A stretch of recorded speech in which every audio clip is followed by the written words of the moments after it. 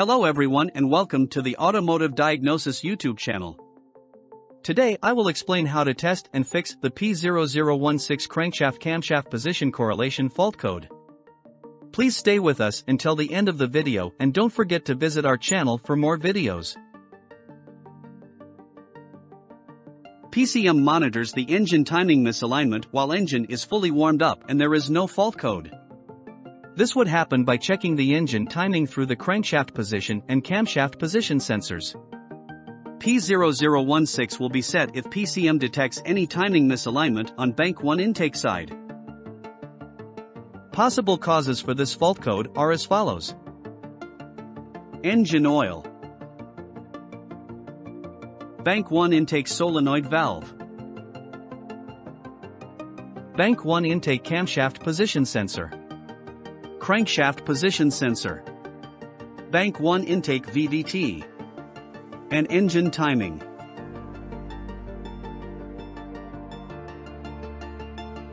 Let's start by talking about the engine oil.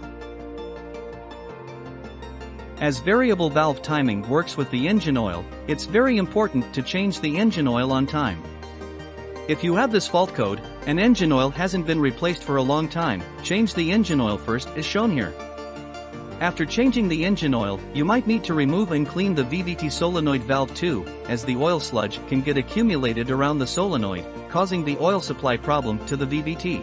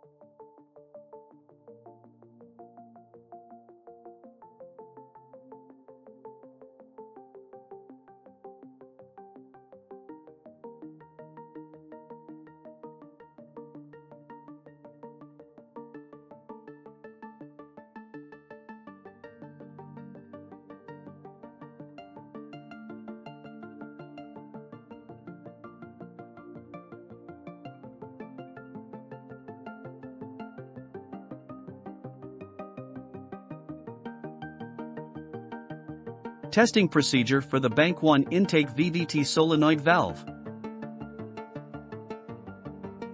As you see here, VDT solenoid provides the engine oil to the VDT in order to advance or retard the timing. Some engines have a separate VDT oil filter, but on many others, filter is installed on the solenoid.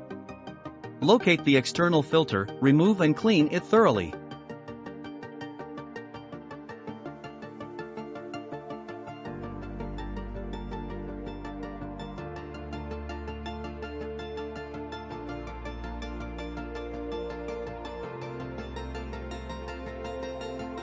Locate the VDT solenoid for further testing. If you have a dual VDT engine, there are camshaft position sensor, VDT and VDT solenoid on each camshaft. So, locate the intake VDT solenoid for this fault code.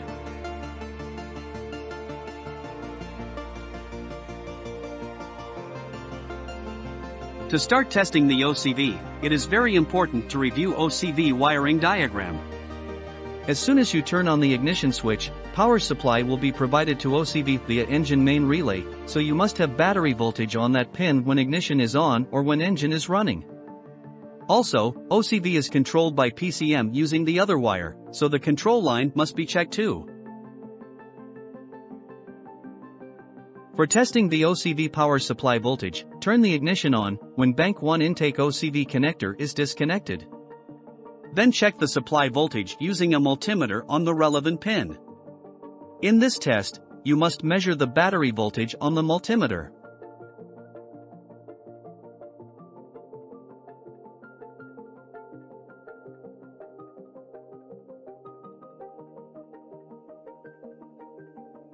Locate the intake OCV bank 1 and perform the power supply test procedure as shown here.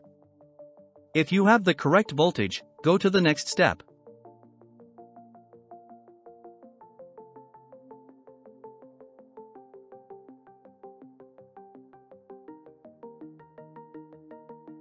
Remove the OCV connector, then start the engine. Apply battery positive and negative to OCV when engine is running. If solenoid is functioning, engine must hesitate or stalls. So, if after activating the solenoid in test, you do not see any changes in engine operation, it means that OCV might be faulty, so you must remove the OCV to do more test. You can also test the VDT operation by the scan tool. Use the actuator test in the scan tool and activate the bank 1 intake OCV. If engine hesitates, it means solenoid is functioning. Otherwise, remove the OCV to do more test. Remove the bank 1 intake OCV, clean it carefully and thoroughly, and check the solenoid visually. For testing the solenoid off the engine, you can perform the actuation test. So provide the battery positive and negative on the OCV, and test it as shown here. Make sure you hear the clicking sound during the actuation test.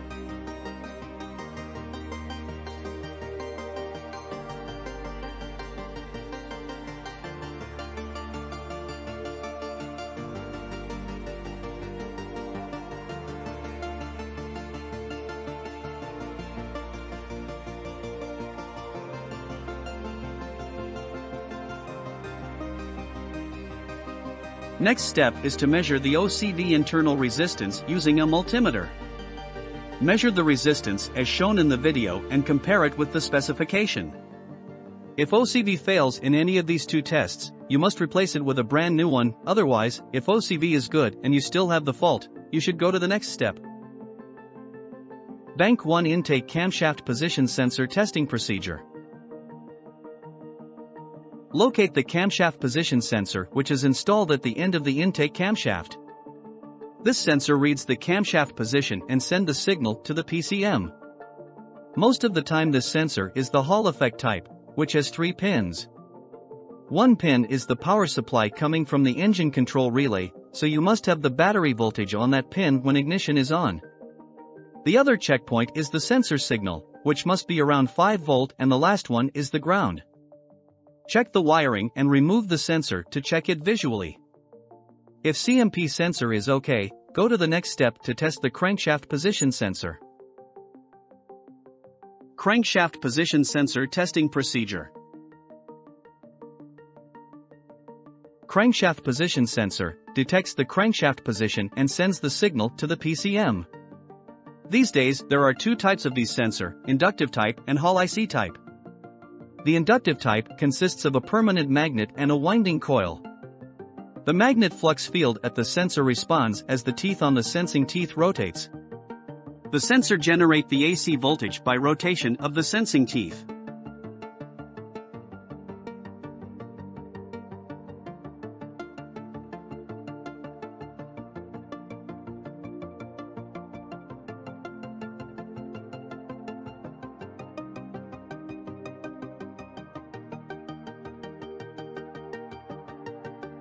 For testing the sensor, you can test the internal resistance by a multimeter and check it with the specification in the workshop manual. Here we show you the internal resistance of 2 different crankshaft position sensors. Replace the sensor if the resistance is different from the workshop manual.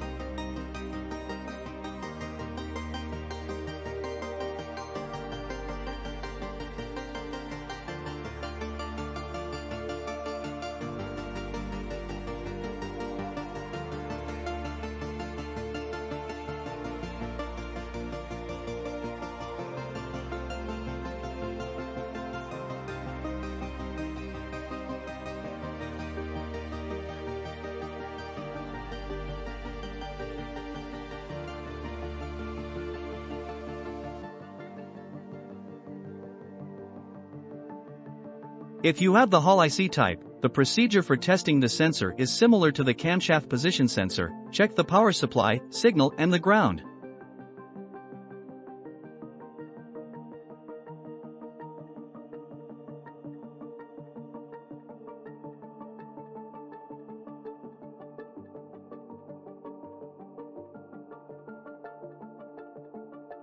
If both sensors are good, go to the next step to test the intake VDT. Before removing the VDT, you can check the engine timing by an oscilloscope. So, check the crankshaft and camshaft position sensor waveform and compare that with the specification on the workshop manual. For example, this waveform shows a typical crankshaft and camshaft sensor's waveform at idle. If the 17th signal of the crankshaft sensor after missing tooth is aligned with the high signal of the camshaft sensor at idle, PCM recognizes that synchronization between CKP and CMP is completed.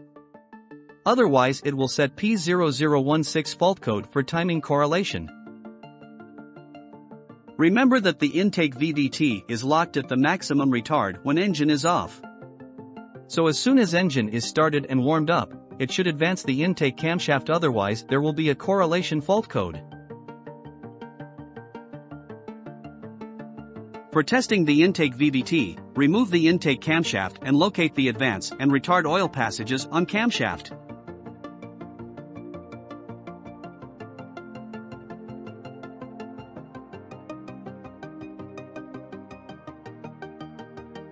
Test the intake VDT by providing the compressed air into the relevant oil galleries. For testing the intake VDT, when you provide the air into the advance oil gallery, VDT should rotate, as intake VDT is locked at maximum retard.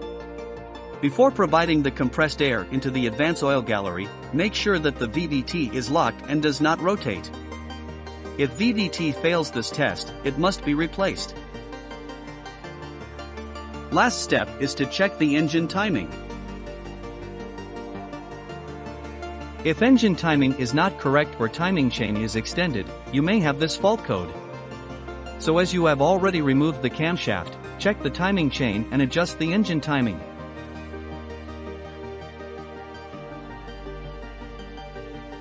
Thank you for watching the video. Please do not forget to subscribe and share if you enjoyed the information provided. Please visit the channel page for many more videos like this.